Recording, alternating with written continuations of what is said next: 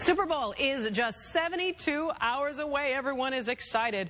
Well, almost everyone. Let's check into the Sports Lodge. Live from the Jack in the Box studio, it's the Sports Lodge with Roger Lodge. All right, Roger, I understand you have a very special guest, and somewhat controversial, too, huh? Yeah, this is going to be interesting. My guest, Mark Dice, has a lot of interesting views on a lot of different things. But this morning, we are focusing on one thing and one thing only.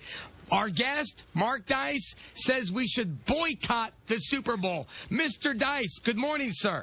Good morning, and I would rather have us focus on something other than the Super Bowl, actually. When we have a society that knows and cares more about sports than they do about events that actually affect their lives, I think that's a problem. So I want to take this opportunity to urge people to boycott the Super Bowl, to turn it off, to read a book. And we can learn about some of the serious issues that affect us, the Bilderberg Group, the Federal Reserve. Maybe if we got as excited about politics and yelled and screamed as loud as we do for sports, then maybe we could prevent the scumbags in Washington, D.C. from flushing this country down the toilet.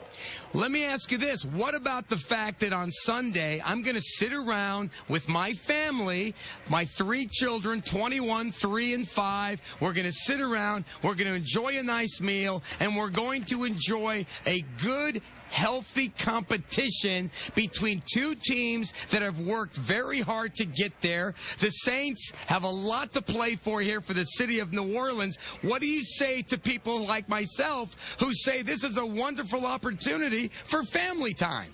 I think it's a wonderful opportunity for people to educate their families about the Bilderberg Group, about the certain political issues. Maybe you should watch a documentary film by Alex Jones, watch Fall of the Republic or the Obama Deception, and get involved. Instead of yelling and screaming about some people chasing a ball on a grass field, how about we yell and scream about the politicians selling our country out? And well, Mark, the only yelling I'm going to do is probably at my wife when I need another sandwich. There's not going to be any yelling. Wow. But let me tell you something. What about what this does for the economy and how many millions of dollars this generates with, just, in Miami, never mind, all the people ordering pizzas and doing whatever. This is great for the economy. Well, I don't think it offsets the damage that Obama and his criminal are doing for us. And don't think that I'm a fan of President Bush. Bush is a war criminal, should be in prison, too. Wait a second.